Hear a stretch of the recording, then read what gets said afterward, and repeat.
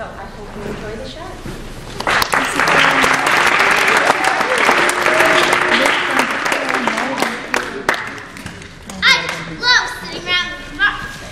just love sitting around the campfire roasting marshmallows. Me too! I love s'mores. I played my video game. The battery wasn't dead. I can't get any cell phone service up here. You know, children, not that long ago, families and friends would sit around the campfire and they had nothing to do but tell stories. People got really good at telling stories. Ghost stories? Yes, ghost stories, but also full of action and adventure. The stories about lives of real Americans.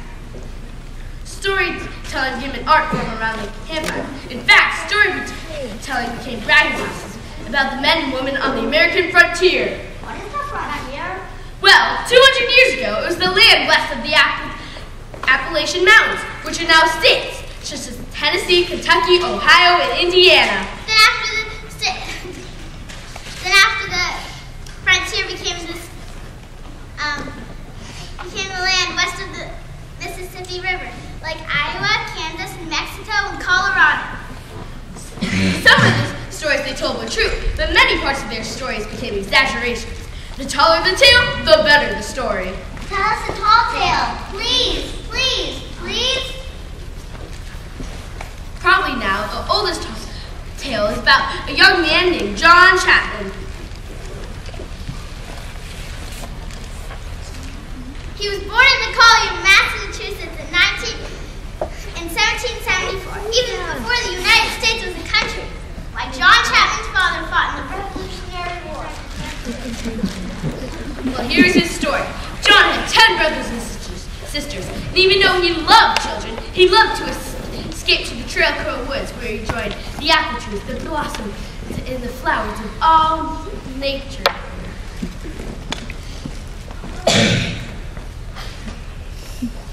The Lord is good to me, and so I thank the Lord for giving me the things I need, the sun and rain and the apple seed. The Lord is good to me. I love to watch the spring blossoms slowly turn into apple trees on the apple tree. Apple seed.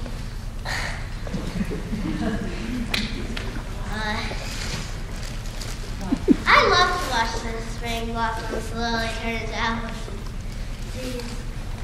Apple trees. Wow. You know what? I'm just gonna it gives me into sauces, cider, apple butter, apple vinegar, and apple butter.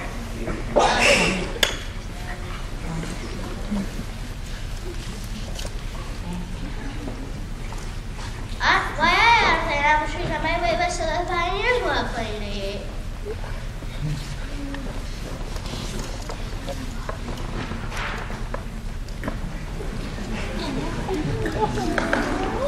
Howdy, stranger. I'm going to cook off the soda. You didn't trust it. Sure. Sure tastes good.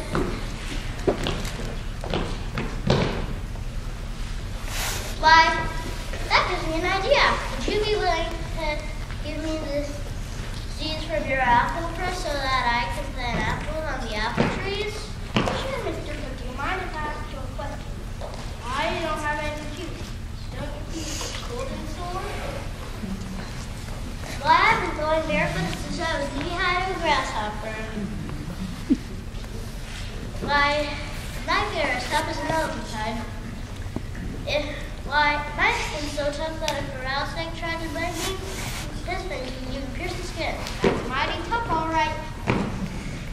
Hey, are you the feller that sleeps in the treetops chatting with the birds? That's me, all right. I'm sure they say, I would love to stretch out under the stars. Aren't you afraid of wild animals? I heard you ain't one. Why, I have no use for a gun. The animals I meet on the trail trust me, and I trust them. I'm not a hunter, so I don't suppose they just sense my gentle manner. If you get a chance to eat one of these apples, I reckon you can use this to cook stew over the campfire. Golly, thanks. Thanks again for the one for the seeds. I'll put them to good use.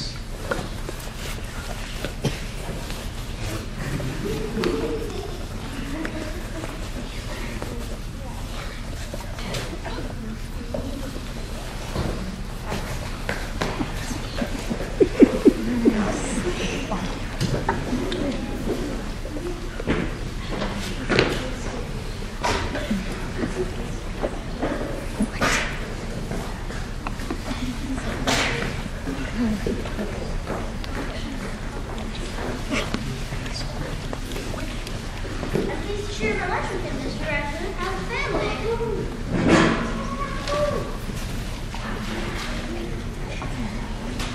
There's a lot of land for me to plant trees on. Watch from afar, you gentlemen. We say we can't see. You take from land and give back to land like we do. You good man.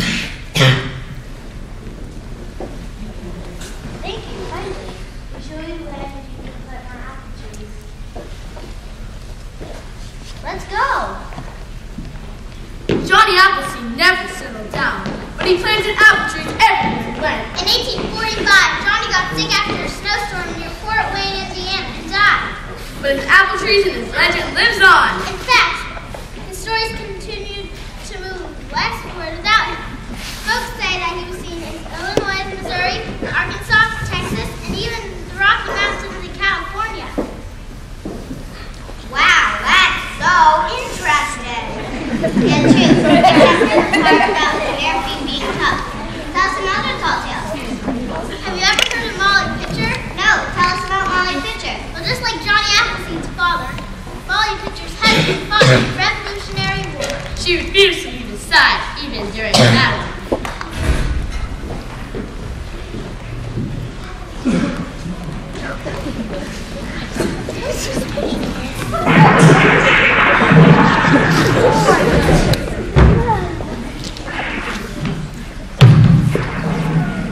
Would you like some cold water to my pitcher?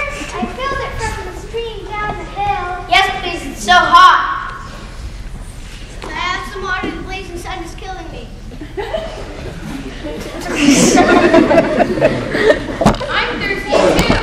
I don't know how the Redbirds can stand this heat in those wool uniforms. Here you go. You'll be water to sustain you through this battle. Oh my, I've been hit. There, husband. Who's gonna fire the cannon? I've seen you do it. I think I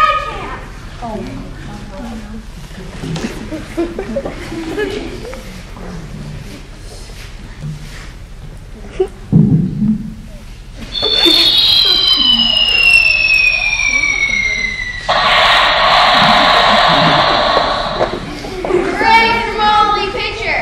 She gave us water when we needed it. And she helped us fight the British. Hooray for Molly Pitcher! Hooray for Molly Pitcher! Hooray for Molly Pitcher! Well, there have been lots of American pioneers and explorers who earned their name in history, like Daniel Boone and Davy Crockett. Oh, I've heard of him. Yeah, me too. Born on a mountain top, Tennessee, greenest state in the land of the free. Raised in the woods, so he knew every tree. Killed himself a bear when he was only 3. Davy Crockett, king of the wild frontier. You know, children, the stories we've been telling you have been about the real life American folk tales. Some of them have been larger than life. After the Civil War, the battles between the North and the South people headed further west to cut down trees, build homes, farm the land, raise cattle, and become cowboys. And cowgirls, right down in Texas, there were people who moved just to get away from other people.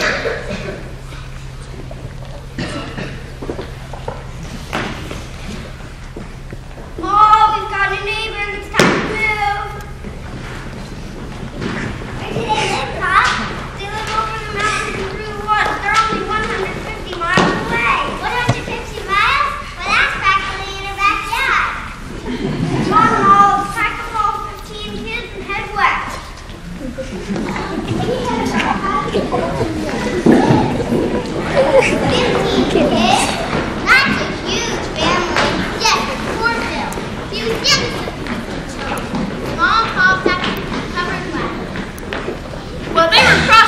Pecos River.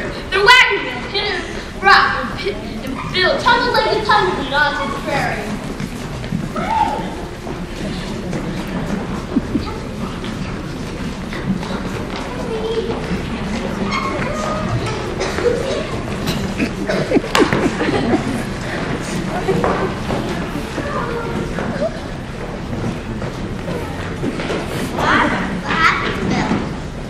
Well, his mom and pa never heard a thing. They didn't notice little Bill was missing anything. Because every time she took count of the children, the kids kept moving around. Not when she count one kid more than once. What happened to little bitty Bill? Well, lucky for Bill, there was a friendly pack of coyotes.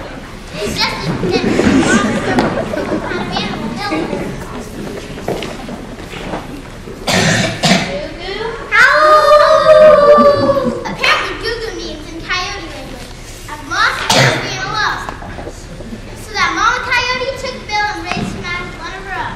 From that day on, Bill joined the coyote family. He ran and played with them during the day and sang with them on the moonlit nights.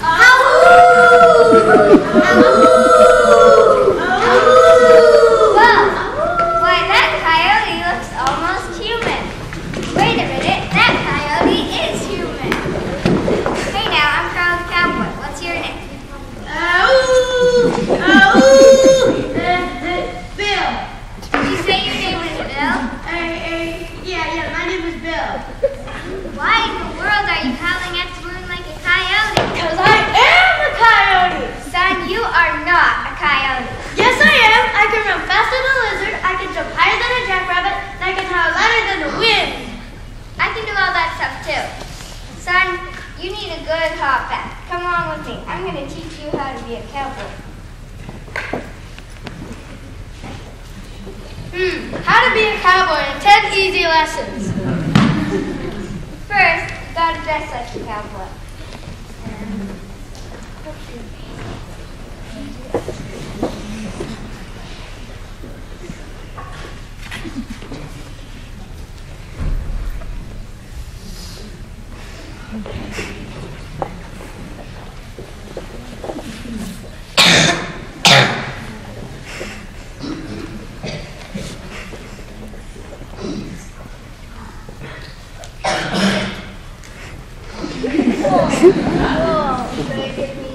Now you gotta ride a horse, like this.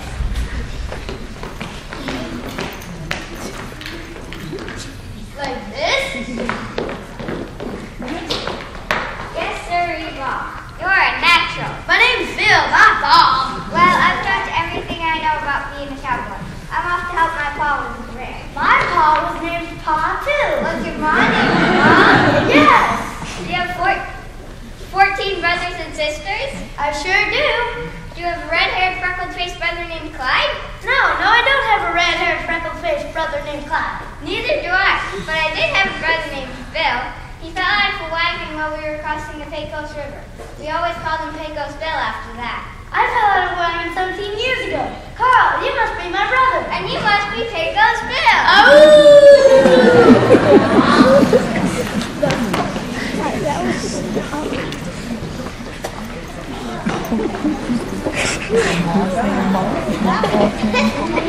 That was the beginning of Pecos Bill. Pecos Bill. Do you know any other legendary characters? Well, there was Pecos Bill's wife, Slewfoot Sue. She was known to ride on the back of a giant catfish. And Pecos Bill's friend, John Henry, who was a steel driving man who helped cart through the mountains to build the railroad. But probably the biggest and strongest, tallest, one of them all was a famous lumberjack born in Maine. His name was Paul Bunyan. Back when Paul was born, there were huge sections of America filled with trees. Oceans of trees, as far as the eye could see. The trees were so tall you had to look up to see if it was morning. And maybe if you're lucky, you catch a glimpse of the blue sky. I know Pop said he was a baby. He was the biggest baby I've ever saw. He took to cutting timber like a duck takes to water.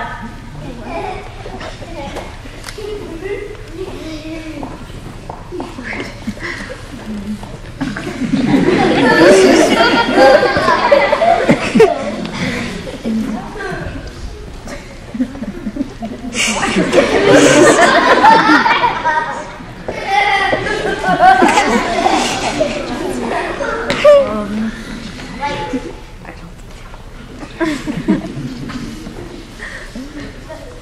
axe up is we've got enough timber on summits to last a lifetime. We've got enough lumber to build houses, churches, ships, bridges, barns, and wagons. He's cleared so much land is plenty for all who want to farm. Yep, but little time's going fast. So fast, I think we're crowding out, Paul.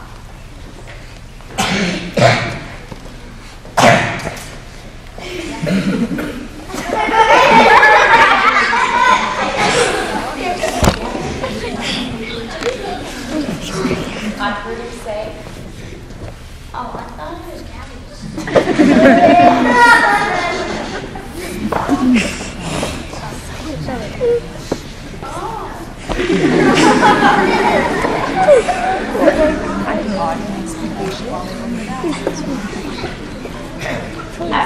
Yep, I heard him say he was headed to the anti-North Road where there's pine, spruce, and red willow in Minnesota, Michigan, and Wisconsin. Yep, I heard him say he's going to have to go with lots of trees and plenty more room. In America was a great big land with a great big job to be done. A job that needed a great big man, Paul Bunyan. Hey, Paul! Paul Bunyan! 63 axe and no sack with his feet on the ground and his head and stuff. Hey, Paul! Paul Bunyan! With my double-bladed axe and my hobnail, where the timber's tall, where there's work to be done, don't mess around, just call right out for Paul. Hey, Paul! I'm coming, boys. Paul Bunyan! Paul Bunyan! 63 axe sandals high with feet on the ground and his head and say, hey, Paul! Paul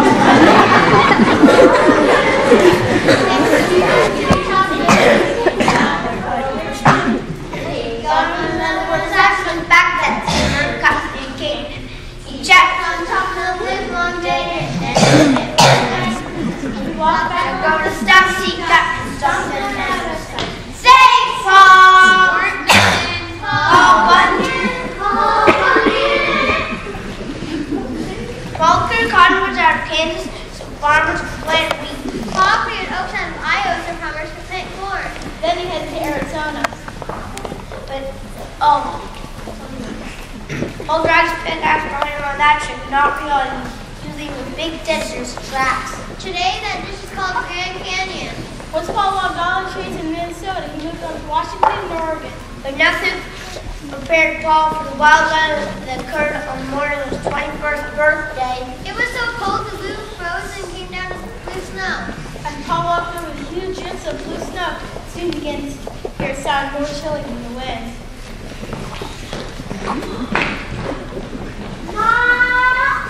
Who's there? Is that a baby I hear crying? Where are you, baby?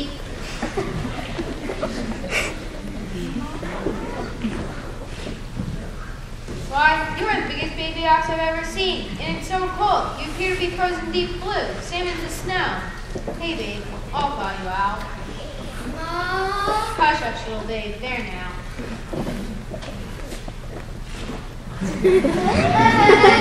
Why, babe, you're almost as big as I am. We're bound to be inseparable friends for life. Want to come with me to visit my family in Maine? Then I think we'll head for the wide open space in Alaska. On the way to Maine, Paul and Big dug a few drinking ponds from everyone to Minnesota to Vermont. Today we call them ponds the Great Lakes. Last heard of those two were somewhere off near the Arctic Circle. I bet they're having a good time, just like we are. Who knew it would be so much fun time stored around the campfire? We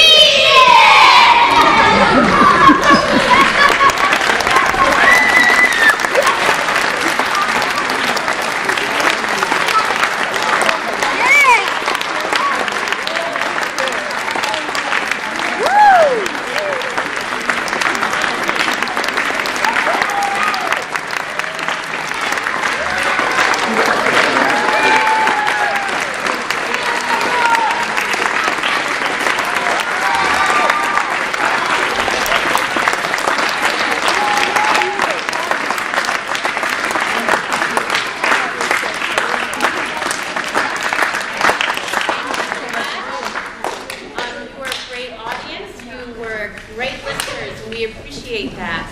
If you want to see the play again, we will have another presentation at 5:30 this evening. Thank you for being such a great audience.